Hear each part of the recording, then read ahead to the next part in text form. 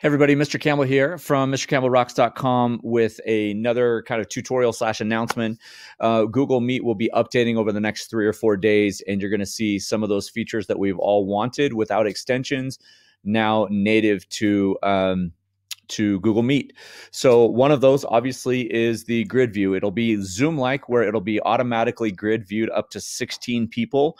If you have more than 16 people in a meeting, you would want to use an extension, either the Google Grid extension where you can have up to 40 people and it just keeps growing, or some of the other grid extensions out there, the all-in-one kind of grid extension.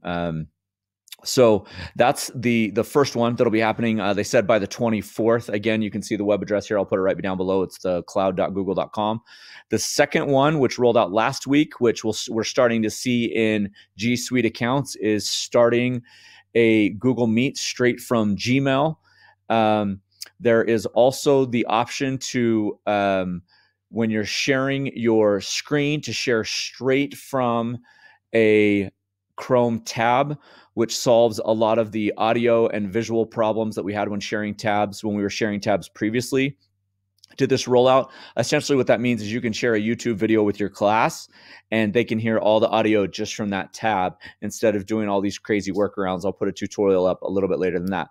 So some of the other ones, as we scroll down, right here is an example of grid view, what that will look like.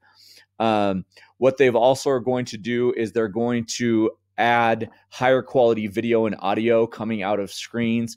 It was 360. They're probably going to be moving up to 720. I doubt they'll be doing 1080, but that option will now help with a lot of visual different things where you get pixelated views and kind of messed up views.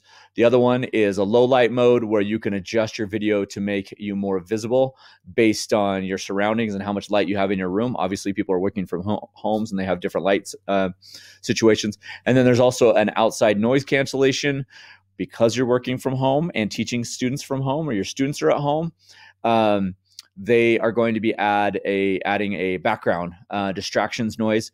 Some of the other things, as far as when I've reached out to Google, that they're going to be working on is a mute all or an unmute students button, as well as some other features with the not grid view, but emojis and some of those other things that some of the third-party extensions have created at this point. Again, hopefully this got you excited, right? So there's not all those all those different things that you have to plug in, and that this means that Google's listening, right? Obviously, they're in a time when they need to be listening, but if you found value in this, if this tutorial saved you time, energy, and frustration, go ahead and show your appreciation by liking and subscribing and commenting and asking any questions that you have. Again, I love you, I appreciate you, and I'm glad that you're here.